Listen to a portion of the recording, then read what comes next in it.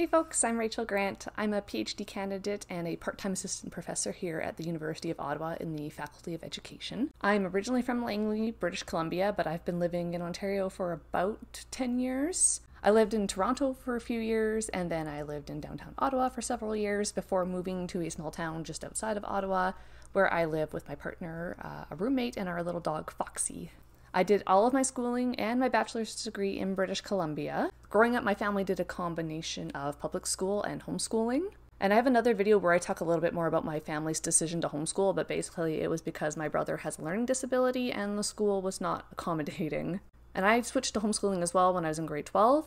At this time, I was teaching swimming lessons, and I was working on my Royal Conservatory of Music grade 8 piano, so I was pretty busy and didn't have a whole lot of time for 6 hours of school a day. And my high school also wasn't letting me take my prereqs to get into nursing school, so I ultimately decided to homeschool myself, and fortunately my parents were supportive and had the ability to allow me to do that. And my undergraduate is in nursing. I earned a Bachelor of Science in Nursing from Trinity Western University in Langley, BC. And after my bachelor's, I attended Ryerson University, where I did a Master's of Nursing in Leadership and Education and Health Policy. And like many of you, I had opted for a course-based master's program, but in my case, I also got to do a practicum placement at the end of my program. And this was really because at the time I had zero interest in research and I had no interest in doing a thesis.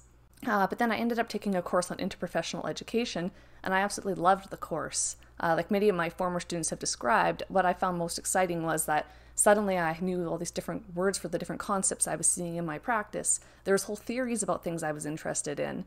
And so I left this course with just a lot of questions that I wanted to investigate further. So I ended up doing my final practicum placement in interprofessional education research, even though I hadn't gone into my master's degree wanting to do research at all. And I discovered that I really love research, which was pretty unexpected.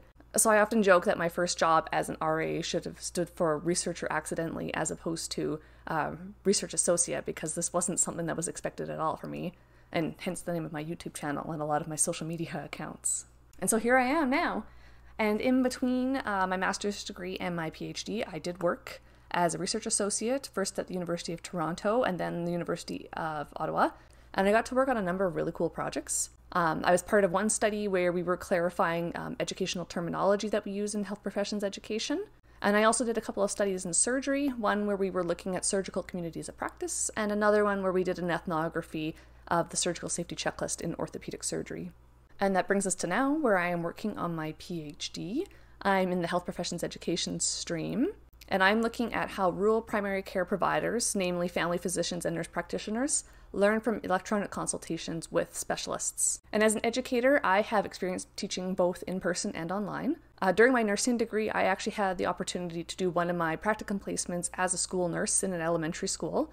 So despite not having a background as a teacher, I do have experience teaching in elementary schools. It was mostly a lot of hand washing and sex ed. And I've been teaching in the university setting since 2008. When I first started working as a teaching assistant in Nursing Skills Lab. Oh, there goes my light. Sorry, my light just died, so the lighting might be a little bit different now. Anyways, as I was trying to say before I was rudely interrupted by technology, I have experience teaching both in person and online, and I've been teaching in university settings since around 2008, when I first started working as a teaching assistant in Nursing Skills Labs. And during my studies, I've TA'd in a variety of different courses. I have done Nursing Skills Labs, of course. I've done nursing communication, community health, inclusive education, learning theories, student assessment. And I've also done some teaching in the Bachelor of Education program here at U Ottawa. I've also facilitated graduate level workshops on research at the University of Toronto and at University of Ottawa. And I've also led some research workshops as well in the workplace. In the graduate program here at U Ottawa, I have taught a few online courses. I have taught EDU 5202, which is Teaching Strategies in Health Professions, and I have taught EDU 5101, which is Perspectives in Education. And as I was going through the course roster for this class, I can see that I have a few of you from those classes in our course this semester, so that's exciting. But I do more than just academic stuff. I do have hobbies outside of school. I am a musician, as I alluded to earlier, my main instrument being piano. I do also play some guitar, but not nearly as good as I play the piano. And prior to the pandemic, I also sang in a choir. I'm quite artsy. I enjoy painting and crocheting. During the pandemic, I've taken up sewing again. So I have sewed a lot of face masks, and I'd also done headbands and cosmetics bags, and I just got into quilting, which is a lot of fun. During the pandemic, I've been watching more TV than I probably should be, and right now I am really into Magnificent Century, which is a Turkish soap opera. But enough about me, I want to hear about you. So your activity this first week is going to be introducing yourself to the class, and I'll post more information about this and class introductions on our Brightspace folder for week 1. So I'm looking forward to getting to know you all this semester, and as always, I will see you all online. Bye!